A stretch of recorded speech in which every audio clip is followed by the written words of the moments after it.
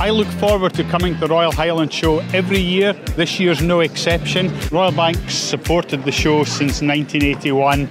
It's more a show not just about farming, but farming is core and central to it. But there's an offering for all of the rural economy.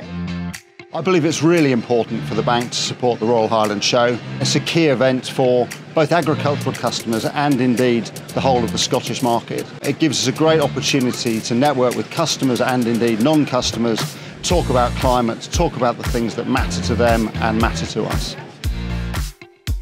My name is Charlotte Ashley and I'm a farmer from Cumbria, and we have come to the Royal Highland Show to see friends that we haven't seen for a long time and do a bit of farming business off the farm.